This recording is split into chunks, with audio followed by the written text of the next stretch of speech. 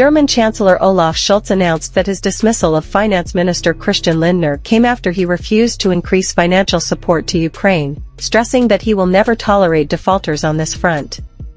"I do not want the country to tolerate this behavior, and I dismissed Finance Minister Lindner from his post after he opposed increasing subsidies to Ukraine," the German magazine Focus quoted Schultz as saying. The dismissal of the German finance minister came amid the possible collapse of the country's ruling coalition led by Schultz, and the latter said he would request a vote of confidence, which would pave the way for early elections in Germany next March. Lindner had previously prepared a document containing a package of proposed economic measures that could provoke criticism of the ruling coalition,